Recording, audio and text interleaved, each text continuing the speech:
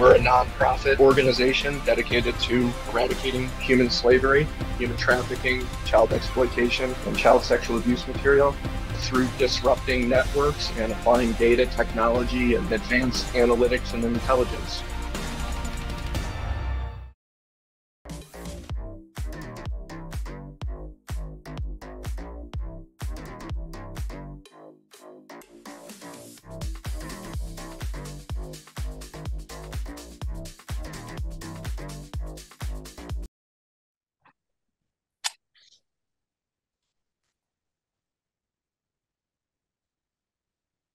All right, welcome to this session. I'm Wes Lyons, general partner at the Eagle Freedom Fund, where we invest in technology companies that are purpose-built to combat human trafficking. We have four brilliant founders with us this morning. Super excited for each of you being with us. Thank you for joining us this morning. I'll tell you for a moment who we've got with us here today. We've got David Nicolini from Evidensity. They are leaders in helping companies see what they can't see, looking into their supply chains so their supply chains can become ethical and resilient. David, thank you for being with us this morning. Thanks, Wes. Honored to be with all of you. Yeah. We also have Rochelle Starr. She leads Freedom Signal. It's a nonprofit tech platform that texts sex workers en masse to offer them help. And we're going to get to unpack with her a little bit this morning the data and scalable solutions that she's bringing to the fight. Rochelle, it's an honor to have you with us today. Thanks. We also have Noel Thomas, founder of Darkwatch, an AI platform that's helping banks, hotels, and actually other industries as well stop their businesses from being used by traffickers. Noel, it's exciting to have you with us. Thank you for joining us. Thanks for having us, Wes. Yeah. And last but not least, Johnny from Deja Vu, pattern recognition software company that's already being used for live rescues to help law enforcement to find trafficking victims. Johnny, so thankful you're with us. Thank you for joining us. Happy to be here. Before we dive into each of these amazing entrepreneur stories, I just want to share the answers to the two questions that almost everybody asks when they hear the words for-profit and counter-trafficking used in the same sentence. The first is, why is for-profit a part of this conversation? And the second is, how are people making money in this? First, why for-profit? I know for us, as we wrestled with what our part to play is in combating human trafficking, we really were smacked in the face by the sheer scale of the problem. The number of trafficking victims at 50 million globally is staggering. The speed with which it's growing is staggering. We've added more than 10 million victims since before COVID to post-COVID. And the scale of the dollars that are moving in selling people has become just incredible, approaching $250 billion per year.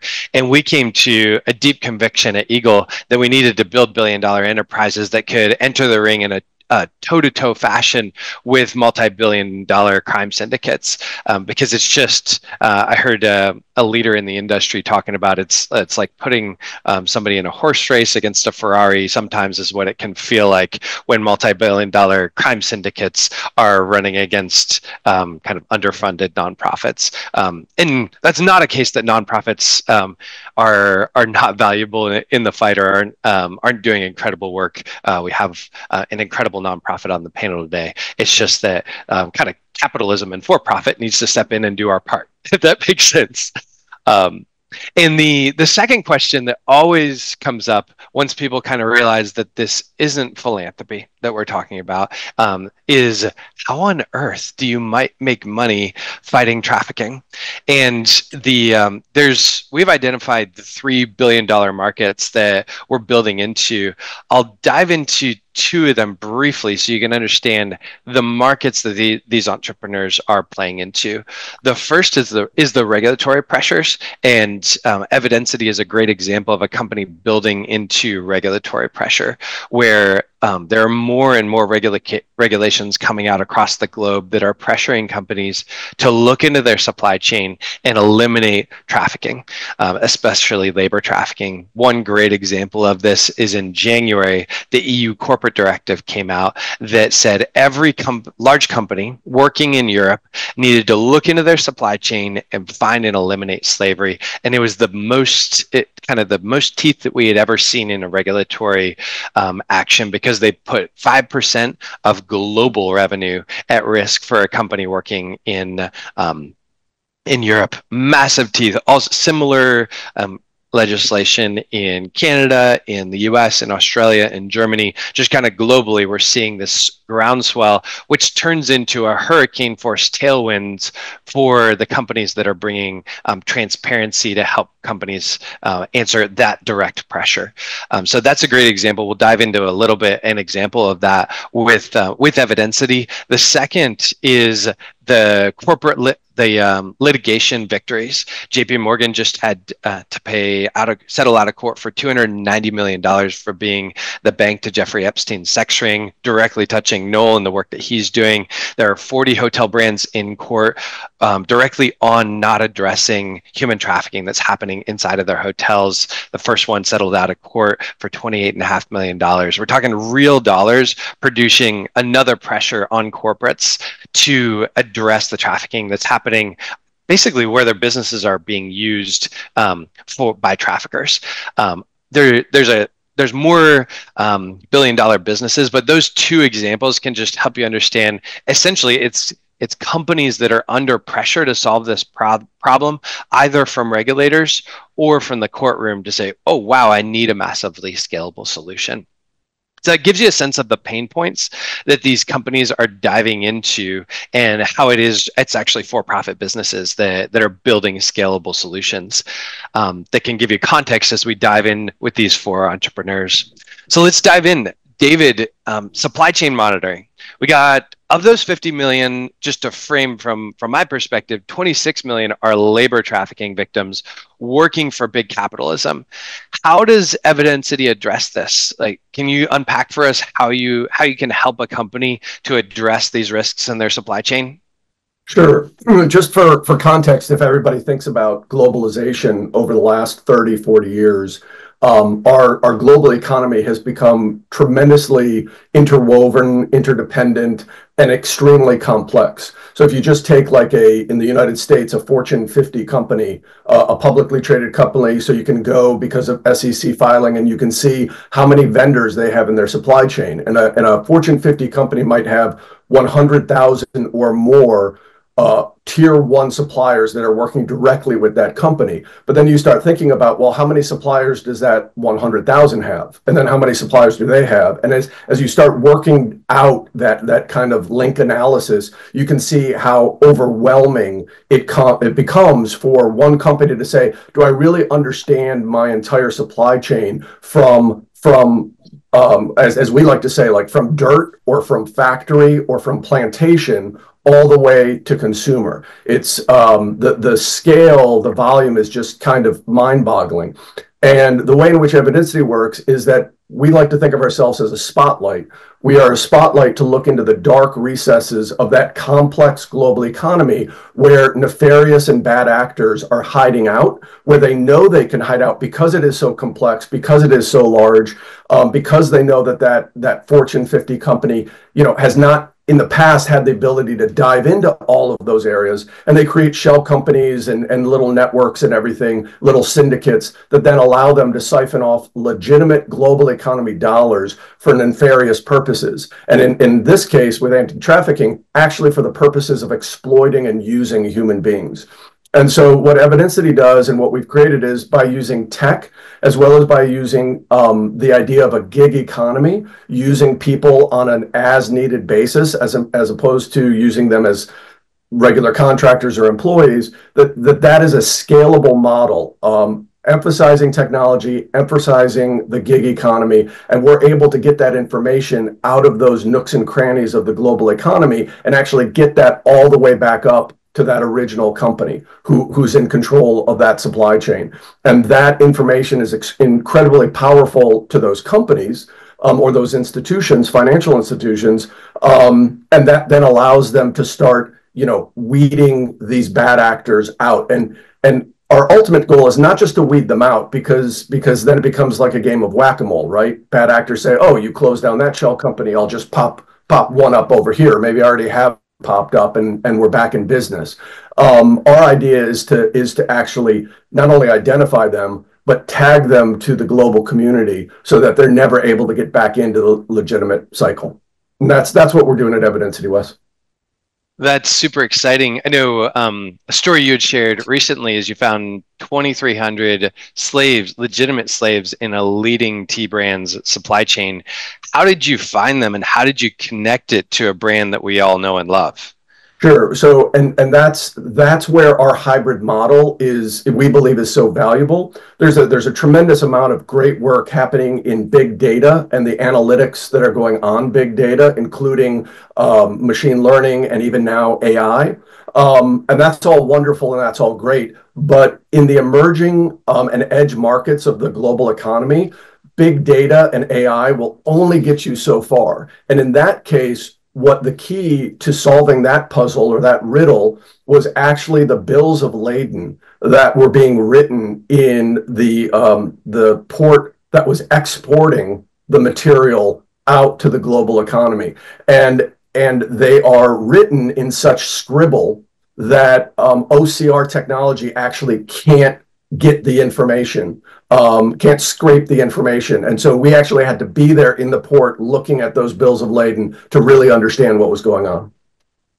It's super powerful the way you're integrating big data with live people on the ground. I was watching a recording of a group that's trying to tackle some problems. They got about $1 billion of funding to tackle it. And they talked about an example in Brazil and how they could apply there. And in my mind, I knew all of Brazil's corporate records are on paper, and that if they don't have capabilities like Evidentity, they're never going to succeed.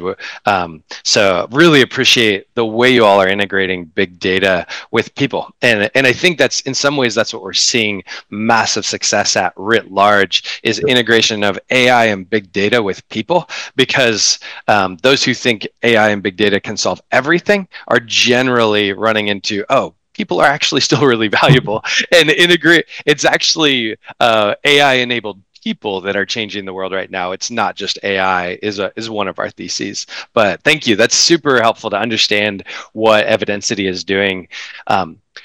Rochelle, nonprofit to for-profit. You've had 230,000, you not individually, but your organization has had 230,000 conversations with sex workers, and that is amazing. Kudos for the incredible work you're doing, helping people who are ready and excited to come out of this work to exit the sex industry. But you've got a ton of valuable data, and how does that drive revenue to your nonprofit? Can you help us unpack that a little bit? Yeah, thanks for having me on this. And it is really exciting, the data that we have. And we've only owned Freedom Signal, our organization that I founded in 2007, since 2022. So we're finding creative ways to continue adding data to our system and then looking for revenue streams. But a couple of the things that have been we're looking at and exploring is we have these 80,000 conversations where no, it's okay. Like, I just got the updated numbers this week. So, but these conversations that we've been having include where these victims are at. And they include what hotels, what street, what massage parlor locations. And you would be amazed at 280,000 conversations, all of the data that we can collect to be able to then assist in using that to fight human trafficking. So we're looking at ways to utilize that data, and we have about 5 years worth of data of being able to map and see where these hot spots are.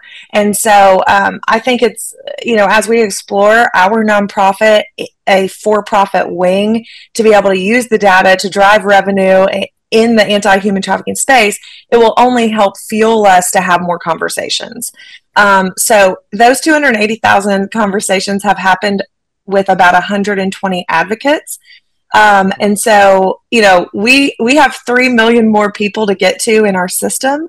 And, but being able to find a revenue stream that helps us continue to grow that side of our company will help us uncover more and more exploited and trafficked victims. I love this intersection of nonprofit and for-profit and the opportunities to just create scalable solutions. And it kind of blew me away. You showed me some texts that you all would get back sometimes when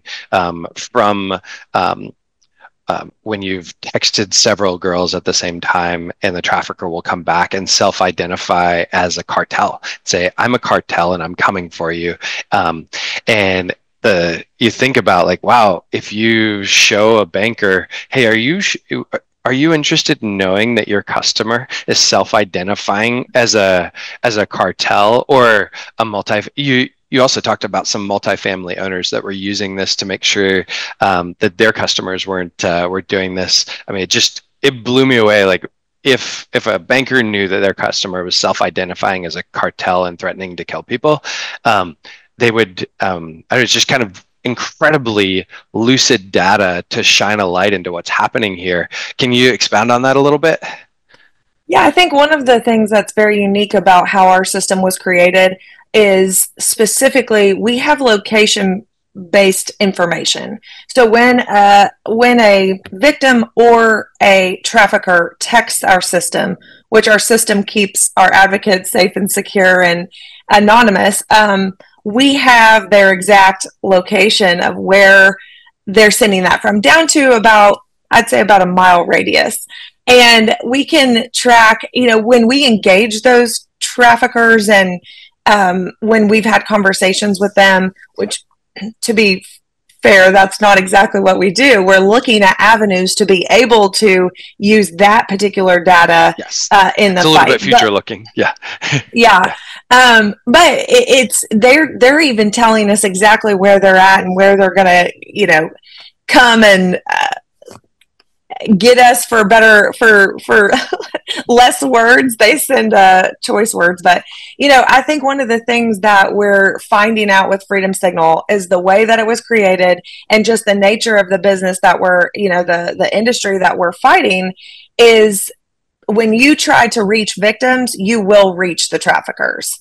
And that's what we're seeing in our system. That's what we want to figure out a way to take that data, monetize it, ultimately to fuel reaching more victims.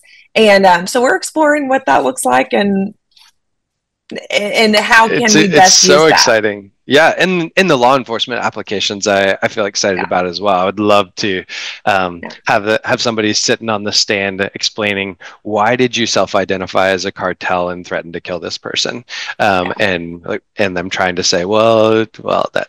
And just leave them to defend that. Like, that just seems like we live in a world where that's possible to hold them accountable for what they're doing.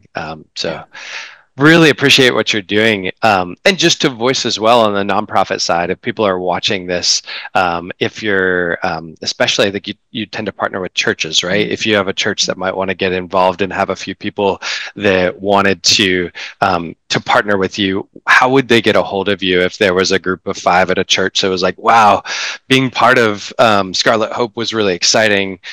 How would they get a hold of you? Yeah, I mean, for churches specifically, we have a huge digital outreach program that they can be a part of. They can shoot me an email at hello@freedomsignal.org and we'll get them connected. But we also, we're working with nonprofits all across the nation and Canada to reach those victims. So they can also email us there and we'd be glad to plug them in. Nice. Noel, you have mapped 32,000 brothels run by 200 crime syndicates. And how did you turn this mapping data into a for-profit company? It's a great question, Wes. So organized crime is often operating in these illicit massage establishments. And these women are often promised a better job here in the United States. When they come over here, their passports are taken and they don't have the freedom of movement.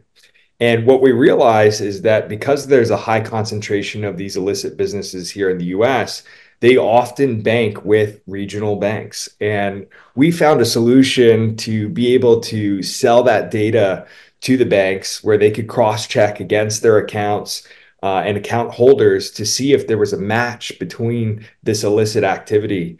And what's really exciting is how these banks use this data. When they find those matches, they can file suspicious activity reports. They can even end the banking relationship. And that ties into our thesis of breaking the business of modern day slavery by making it impossible for them to conduct business. So we started out as a data as a service. And in this next growth round that we're going through, we're bringing a platform. You can kind of think of it as the operating system of the counter trafficking movement, where we can plug in a lot of different data sources that are piped directly into the native workflows of those banks. And so we've been really excited to bring the first phase of this and the next phase, which is also empowered by AI. And that's kind of the last piece here is that part of the reason that this organized crime exists is because there's a lot of antiquated and inefficient methods in identifying organized crime. And what the AI is doing and the risk scoring algorithm that we're bringing is it helps triage and identify these signals of organized crime so that banks can respond quicker and level up at the pace that organized crime is leveling up. That's amazing. You kind of taught me this thesis that if we think of these traffickers as entrepreneurs in the worst sense of the word, the idea that they run a business and they have a revenue line on one side, an expense line on the other, that if we can push down the revenue and push up the expense, if we can get those two to cross, that we literally decimate trafficking anywhere, because anywhere that it's more expensive to run than the revenue line, it ends the business. So just really deeply appreciate that. Anything you would add to that theory of change? Yeah. Absolutely. So I think that we're at this point where a lot of businesses don't realize their risk exposure to human trafficking. And even in the past 2 years ago, they would say, hey, this is not our problem. One dating platform went as far as to say that prostitutes need love and prostitutes need love too. And we were showing them sex trafficking data. And that was the mindset of the market 2 or 3 years ago of like, this is not our problem, or this is a joke, or we can just check some minimum box and not have to deal with human trafficking. But the JP Morgan lawsuit, the litigation that's coming down in multiple verticals and industries is showing, yes, you as a business are responsible under a theory called constructive notice. The litigators use this to mean that you should know that this type of business is going on, even if you don't think that it fits your purview, or some businesses that are directly responsible and know what's going on. And both of those have made 30 different industries, including the banks, liable for human trafficking. And so to drive this theory of change, it's helping businesses realize that risk, that inherent risk that they have in their day-to-day operations, and then giving them the technology to quickly level up against traffickers. It is interesting that it really is a 1-2 punch between the courtrooms producing the pain, but then you coming in and other tech companies like you come in and say, and here's the solution. So if we get that combination of pain and ability to solve it in the same place, then we can see massively scalable change. So deeply appreciate what you're doing. Johnny Kessler, Deja Vu, you are actually seeing participating in helping live rescues happen. Can you explain how that's how you're helping live rescues happening with pattern recognition? Sure. So our technology, and I can show when you're ready, Wes, I can just jump over to a live demonstration and show you what it means, because as we all have heard a million times in our life. Nice. I would love that. Sure. Picture is worth 1,000 words. So what happens in the world is pictures are used in illicit ads and so forth to draw people to, buyers, connect the seller to the buyer. And what we can be used for the hotels and also for law enforcement as well is to identify the hotel before the exchange takes place. Or if the exchange is taking place over time, we can actually identify the location of the victim. And, we're not the experts in the numbers of exactly how many people there are, but a great portion of the people that are involved in illicit activities are coerced from something. So that's how we're getting involved, is the people that are not, or that are doing this unwillingly or being coerced into doing it. We're helping them be identified by law enforcement and by NGOs to say, we are here to help and draw them out of that. So I'll quickly turn on screen sharing, and host is disabled screen sharing. So I will wait till that's enabled. But so how we're actually participating and being part of that is and I have an example of there was a law enforcement agency that was looking for a young lady that was in a hotel room, and all they had was the image from that illicit ad site. And so what we took that ad, compared that to a database of short-term rentals in the region where they suspected that she was in, we found a match in less than 30 seconds.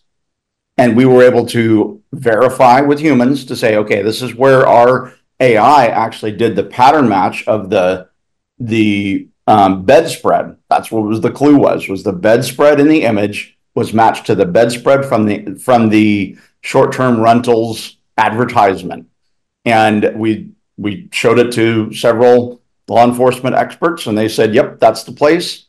Turn that over to law enforcement. Law enforcement had her rescued in a very short period of time, where otherwise that minor who was being trafficked would have been unidentified, or they would have basically had to go to the old school knocking on doors until they found her. And most likely, as we know, those families of trafficker victims move from place to place, and they are doing that constantly to stay ahead of law enforcement.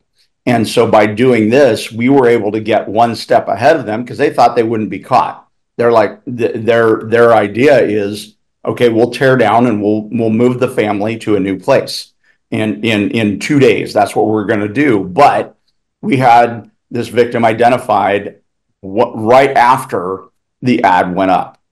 So that's what we use our pattern recognition to do for this case. And in this case, family means the group of victims that's being sold, right? Correct. How could that scale?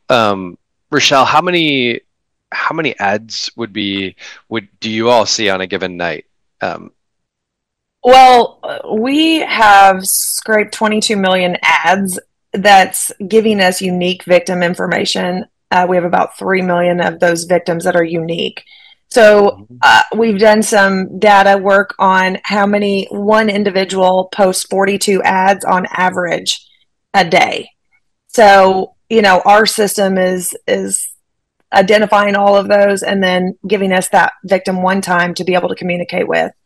So on a given night, I don't know how many we're scraping, a few thousand, but it collects data every night or ads every night and then aggregates it down into our system. Yeah. That's powerful data sets. So Johnny, if we look at like millions, a few million victims that are or potential victims in the data pool, is it possible to think of actually seeing like a massively scalable locating effort happening here? Absolutely. So again, putting that in the hands of law enforcement, and then subsequently, once law enforcement identifies the victims, getting that information to the NGOs and support organizations so they know who they're dealing with and know. And another thing that we've seen them assist with is identifying all of those people that are within the family, the victims and the trafficker. We can package those together. So, and this actually was another rescue that we were part of. And again, we're part of the solution. All four of us here are part of the solution to take the fight to where it needs to be. But we take that data that links them together and then can provide that so that law enforcement knows this group of 6 is traveling together. That actually, again, another event was they knew one, and when one showed up and posted a picture at a hotel, we were able to identify the hotel. That person was not underage, so they weren't moving as quickly, but they said, we know that 2 of the persons in this family are underage. Then they actually started watching that hotel closely for ads to pop up again. Ads popped up again, handed it over, handed the package to law enforcement and said, you've got 2 victims that are underage minors that are being trafficked right here. We're 90% confident they're right there. You can do your own research. And they did their research and said, yep, they're there. And they went and rescued 2 more. But again, that's how we're part of the solution is we identify the location with data that wasn't possible before. That reminds me of, Rochelle, you shared that you all sometimes are watching these families of victims actually just move across the country because one of their primary defense mechanisms is to not stay put, and that you all kind of internally into your system flag much higher likelihood that these people are being trafficked when they show up in just they're moving state by state every few days. Mm-hmm. Can you expound on that a little bit from the data you all are seeing? Yeah, so when we are scraping the ads, we're gathering, if that one victim posted 20 times, we are still gathering that data on all of the ads that were posted under that one victim. So when we text, mass text potential victims, when they start texting in, we can see the trail of where those ads were placed in what city. So this is a good example. Yesterday, we sent several campaigns across the nation, and one of the women that responded had about 15 ads posted the same day across from New York to LA. So we have learned, and we train our advocates and the people responding to these messages that is a very good indication that could definitely be a high-end escort, that's willing to fly anywhere for the right price, but it more than likely is a trafficking victim being sold from city to city on a daily basis. So at that point, we also will work with law enforcement, and we'll carry on conversations to be able to get more information from the potential victim to be able to help them. It's powerful, and it's real. Real conversations with real people happening here live. I so appreciate what you're doing. Noel, you've been involved in this kind of zooming out and this theory that's developing that hotels are under a lot of fire, but they're probably not going to piecemeal find Rochelle, find Johnny, find Noel, and the couple other amazing tech in this movement and put it together themselves. And the group that's coming together and saying we can build an operations center that could pull it all into one solution for hospitality. What's exciting about that to you? Can you expound on that a little bit? Yeah, absolutely. Having kind of one centralized system that's working with hospitality allows for information sharing, for training to level up in kind of a tactical look at the traffickers that are using these hotels. And there's a lot of ways to think about the risk that's inherent to the hotels. You have the customers that are staying themselves, but you also have the staff that might be involved in trafficking. I had the opportunity of going out on a raid in a past life working on the government side. And when we got to the hotel, the front desk had tipped off the trafficker that a raid was going down. And so when we got to the room, they were gone. And what's exciting about this operations center is that it takes a 360 view of a hotel, both their staff, the stays, the data that's provided in the advertising data, and it gives actionable insights of how to best respond to each scenario of trafficking so that the hotel can be best protected against traffickers, maybe either knowingly or unknowingly using their hotel chain. Yeah, it's super powerful because I think, and one of the theories that we'll get to test is that often an employee, like you get hammered in the courtroom if your employees were bought off and involved and you didn't stop it, and but there's almost always good people around them that don't know what to do, if that makes sense. And the ability to also like create an app that's in everybody's hands that they can silently be like, hey, somebody was just pulled into a room by their hair. Something seems wrong. They know they can't go to their boss because their boss seems to be waving these people by. If they're able to drop that info into an app, it goes into an operations center with the 360 view, and that's the clue that puts it like, all right, let's roll, or let's get this warrant package into law enforcement hands. Because so often that's actually about partnering with there are people who are professionals at rolling in as a SWAT team and dealing with the issue. This isn't for vigilantes to do, but it's also, hey, this is capitalism got us into the problem. Capitalism needs to get us out of it as well, which is exciting. I really appreciate your role in it. Did you want to add to that, Noel? Well, I wanted to also say, we typically think of the hotels from the sex trafficking angle, but there's also a place for counter labor trafficking and supply chain solutions, because there's a huge influx of labor trafficking that occurs in the cleaning staff, in some of the behind the scenes staff, so vetting that. But also, you think about the sheets and the pillows and the pillowcases and the curtains, right? That may have labor in the supply chain as well. And so they may unknowingly be sourcing materials for the hotel rooms that were slave made. And that's a great dovetail into the labor trafficking side of this. And I personally, just a few weeks ago, had a story that just made me realize how this came into my life in a much more personal way, where our neighbor's been walking with a young man who had a DUI and just hiring him on the weekends, trying to help him walk back into a flourishing life. And we've been, been hiring him as well to just try to serve in a small way, to be part of this young man's life. And a few weeks ago, he didn't show up, and my neighbor had a phone conversation with him, and he was in prison.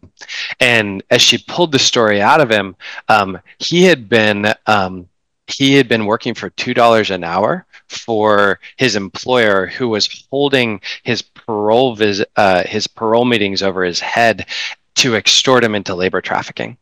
It was happening right in front of my face, that this young man that we were trying to help was being extorted into labor trafficking. He's literally in my yard. We weren't paying him $2 an hour. We were paying him a great wage to try to be helpful. But on the weekdays, he was getting extorted, and they had actually held his parole meeting back, and actually kind of called his bluff on truly the extortion. So now he was back in prison for a little while. And it just kind of blew me away how right in front of us labor trafficking is. And maybe, David, if you can just expound on, what are you most excited about? Like, why is there actual hope that 26 million people, we can start actually seeing this addressed? In like, what gets you excited as you look forward? Sure. And like to your personal example right there, what gets me most excited has also been, over the last few years, what's frustrated me the most, because I often feel that my biggest, or our biggest competition in evidentity is apathy. And I don't mean that in a judgmental or a negative way. I think there's apathy. We've all had apathy. Many of the viewers might know Sharon Prince at Grace Farms and Design for Freedom, and she kind of just really put an idea in my head that I had never thought of before. But she calls it the slave discount. That we've all gotten very, very used to the slave discount. We expect our phones to be a certain price, our cars to be a certain price, our food to be a certain price, and we've all been a little bit like asleep and apathetic. And that's been very frustrating. What I'm excited about is that I feel like the tide is turning. I feel like just in the last couple of years, more people are talking about this, more people are aware of this. There's more discussion at the political level and the regulatory level. There's more discussion in the consumer world. Many of the viewers might have seen about 2 months ago, Saturday Night Live did a spoof commercial about fast fashion and its ties to slave labor in Asia. And I was like, whoa, it's like it's starting to break through, and we're all becoming mainstream. Yeah. Yeah, we're all starting to wake up from this apathy, this oh well, that's just the slave discount. So I'm hopeful and excited that more and more people are becoming aware. More and more people are aware of this, and now we're going to start doing it. And that tied with the whole idea of bringing capitalism and capital to bear against it gives me great hope that we can actually not only turn the tide but start decimating it. If I could add, it is really yeah, go ahead. So David, along that line, this is a personal story along like with what Wes experienced. Literally 5 miles from my home, there was a farm being run by people that were being trafficked in from a South American country, and they were producing vegetables and fruit being sold to local food stands and even some of the major chains as local food. And that price, everybody demands, I want fresh vegetables, I want fresh fruit. And it was coming from these people that 5 miles from my home was being produced. We had no idea.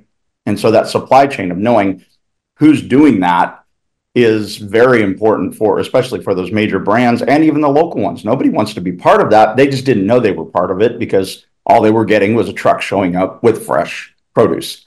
Yep. So it's so powerful because what the regulators and the Saturday Night Live moments and the videos and all the pressure is producing is this kind of spark of like, oh, it really is actually a spark of fear in most people, either a consumer or a business's head, where they go, oh no, are my suppliers doing that? And when you all are able to produce an easy button that says, oh, I'm wondering if I'm part of this. Am I going to be on the front page of the local newspaper that Whole Foods was buying from this slave-powered farm, or am I about to be hit with something? Is that in my supply chain? To be able to have easy buttons where they know, oh, I'm scared of that, I can solve it. Call up David. It is what capitalism is good at, if that makes sense, is producing easy buttons to solve problems. And so deeply appreciate that you all are doing that. And it's just a big part of, like, when the courtrooms win, that pain needs to turn to solutions. I've actually hated the court, like kind of the litigious elements of our society my whole life, because all I hear is the worst elements of litigation, if that makes sense. And for the first time in my life, I'm cheering like, oh, this is why litigation exists.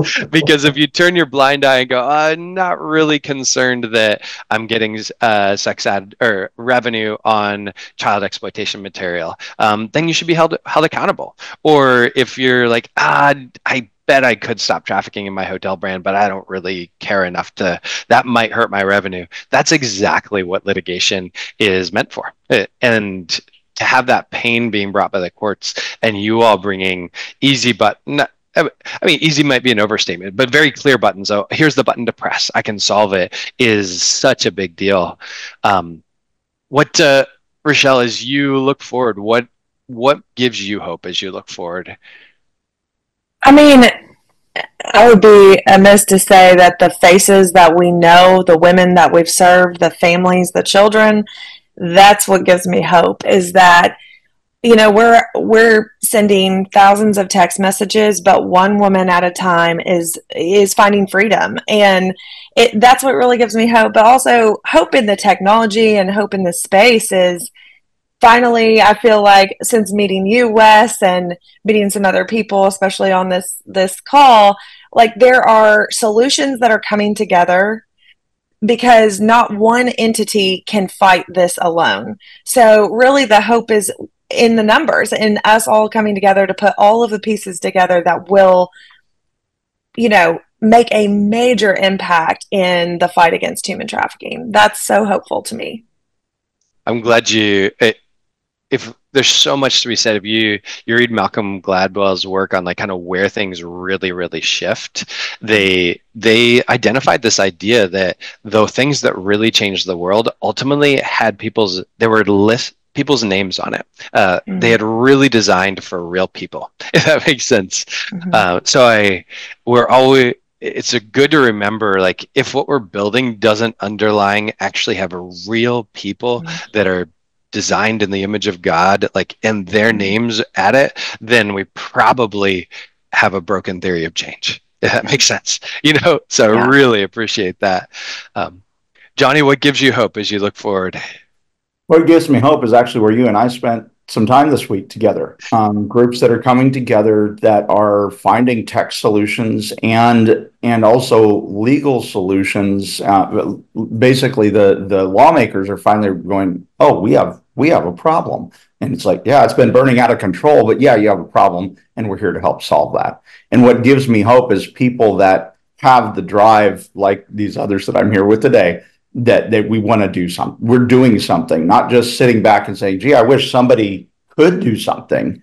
We're saying, let's get to it. Let's get this done. And it also saying certain things that are being said that are waking people up. One of a hero of mine, I think others here, he's a hero of his as well, William Wilberforce. He said, you may choose to look the other way, but you can never say again that you didn't know.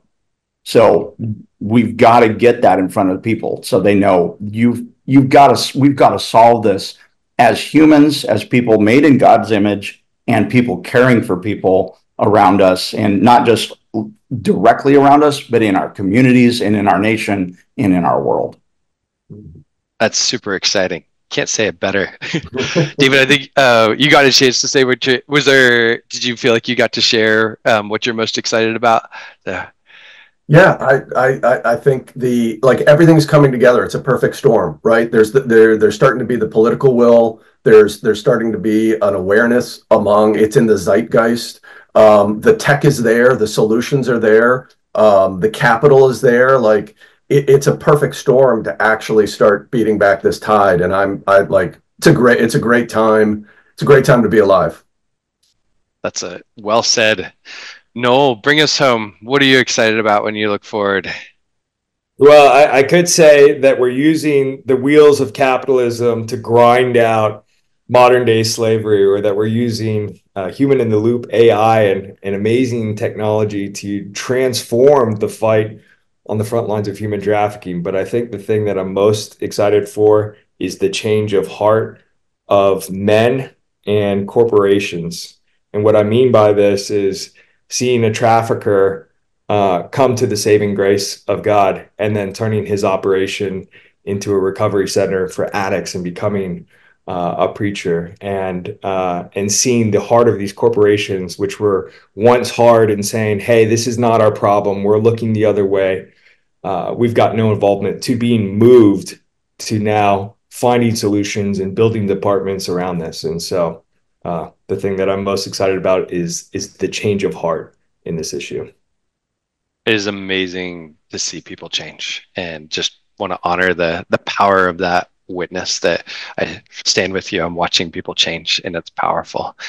Well, thank you all for joining us for this session. We really appreciate you allocating some of your time. Hopefully you're walking away with a little bit more hope that we really can see human trafficking decimated in our lifetime. We're excited and want you to share our hope. Thank you. Thank you for having us. Thank you, Wes. Thank you, Wes.